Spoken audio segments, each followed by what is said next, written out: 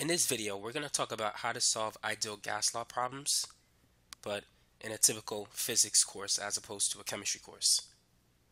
So let's consider this problem.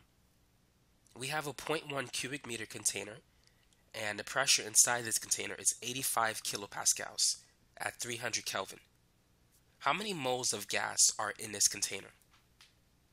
Now the formula that we need to use is PV is equal to nRT. Now in chemistry, the pressure is typically in units of ATM, but in physics it's going to be pascals or newtons per square meter. Now in chemistry, the R value is 0.08206 liters times ATM per mole per Kelvin. So if you're going to use this R value, the volume has to be in liters and the pressure has to be in ATM.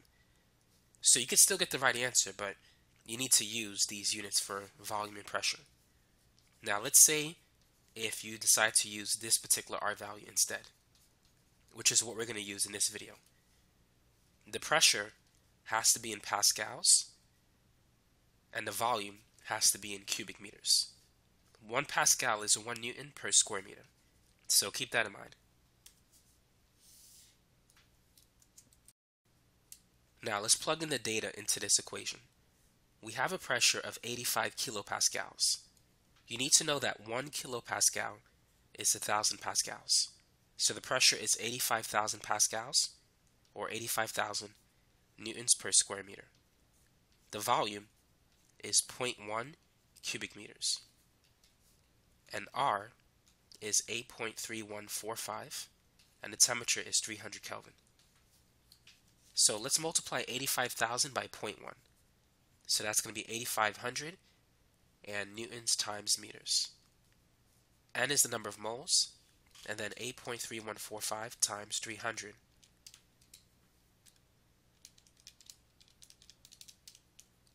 That's going to be 2,494.35. So N is going to be 8,500 divided by 2,494.35. And so there's 3.4 moles of gas in this container. Number 2, what is the volume in cubic meters of 5 moles of gas at STP? STP stands for standard temperature and pressure.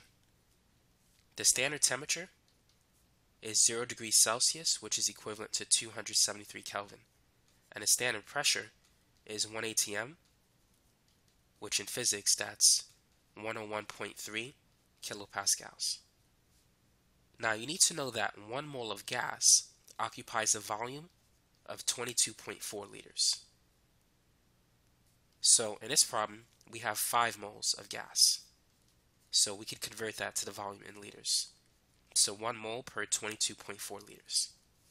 Now all we need to do at this point is convert liters into cubic meters. Now it helps if you know that there's 1,000 liters per 1 cubic meter. And I'll prove this conversion shortly. But for now, let's get the answer. So we need to put the number of liters on the bottom.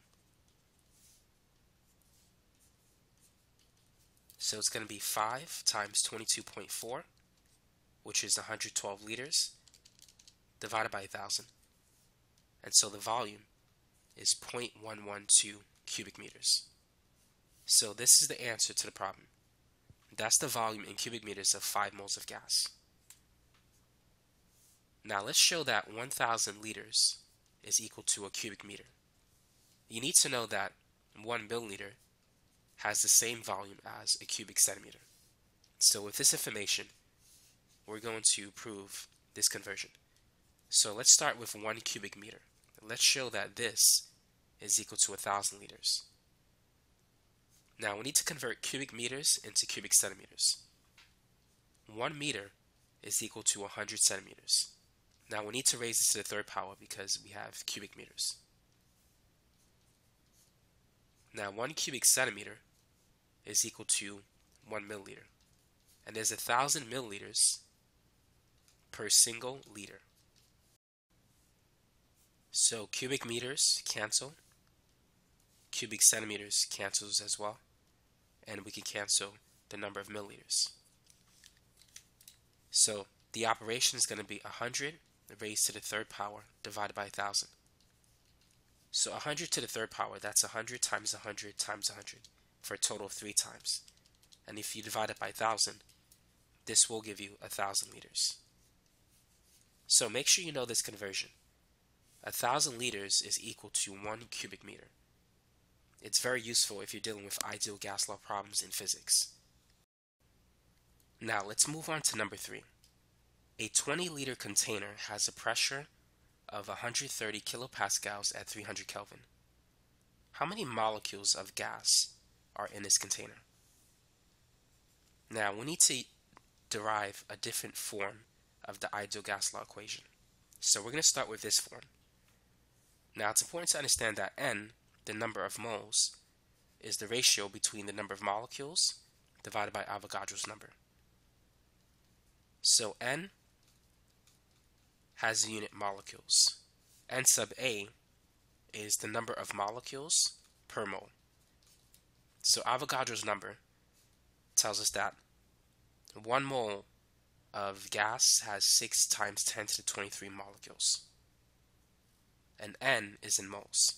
So we can see how the unit molecules will cancel, giving us the unit moles. So what I'm going to do is I'm going to replace N with N over NA. So we now have PV is equal to N over NA times RT. Now what I'm going to do is divide R by NA.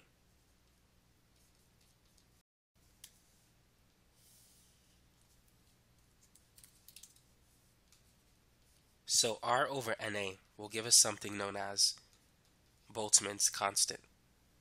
So R is 8.3145 joules divided by moles per Kelvin.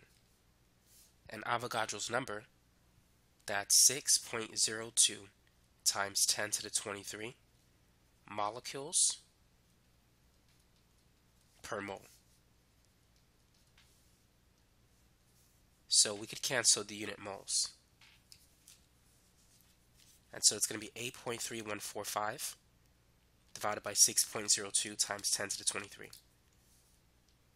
So the value of Boltzmann's constant, it's 1.38 times 10 to the negative 23 joules per Kelvin, and technically per molecule. So now we have this equation. PV is equal to N times KT. So let's go ahead and use that formula to calculate the number of molecules in this container.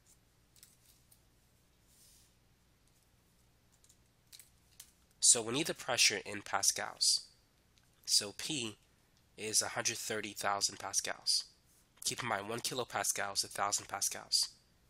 Now the volume, we need to convert it to cubic meters.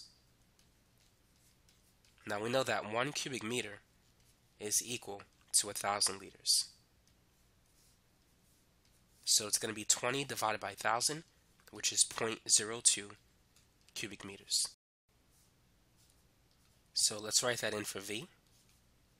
And then capital N is the number of molecules, which we're looking for, times Boltzmann's constant, 1.38 times 10 to the minus 23. And the temperature is 300 Kelvin.